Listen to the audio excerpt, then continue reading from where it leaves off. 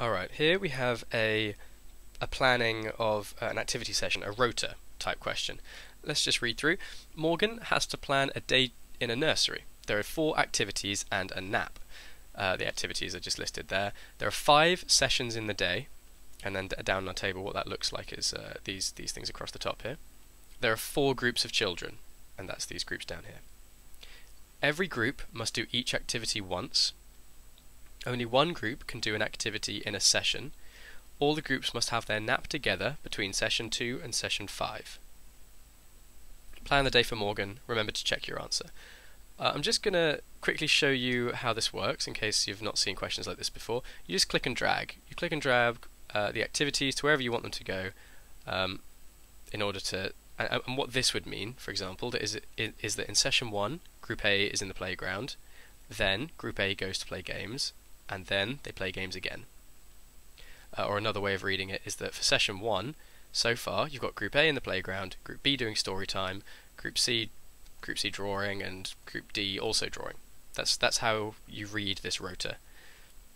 I also want to note some of those criteria that they've given us. You know, the things that tell us where we need to put the activities.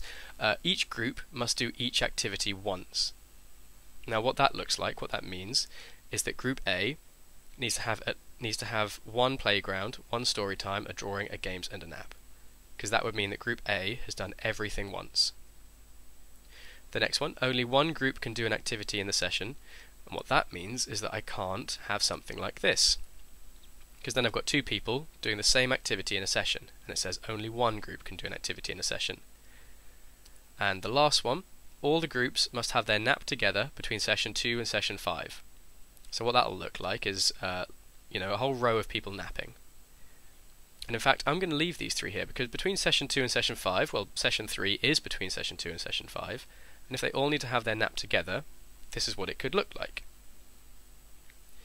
And since this is the most awkward thing to try and timetable, I'm going to do it first and then fit everything else around that. Okay, every group can do each activity once, so let's just sort out Group A. Let's get them doing one of everything. Playground, story time, they're already napping, so drawing and games. Good. If only one group can do an activity in a session, then for Group B, I just need to make sure that there's no, in session 1 they can't be in the playground, for example. So let's put story time in there. For session 2, they can't be doing story time, so let's pick a different one for them to be doing. Then they nap. Session 4, they can't be drawing because then there'll be 2 people in the same session, and they've already done story time and playground, which means the only other option is games, and then the only thing they haven't done is drawing. Good, that's A and B.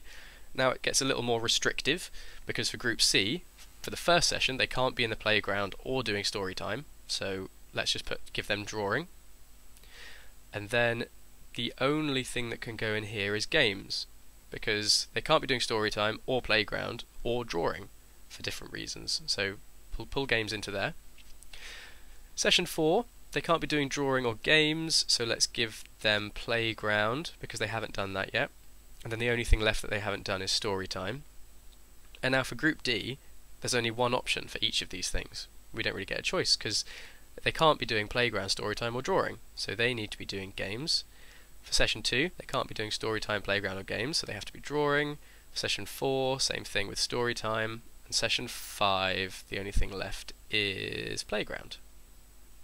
Okay, and it gives us this helpful advice. It says remember to check your answer, so I'm going to. Back up to what they're telling us. Each group must do each activity once. Well, we were quite careful when we go across to make sure that everyone does everything once, so that one's okay. Only one group can do an activity in a session, so we're looking, are there any repeats in the columns? No, and napping is the exception because all the groups must have their nap together between session 2 and session 5. They've all got it together, and it's definitely between session 2 and session 5. So that's it. That's your rota question for 3 marks.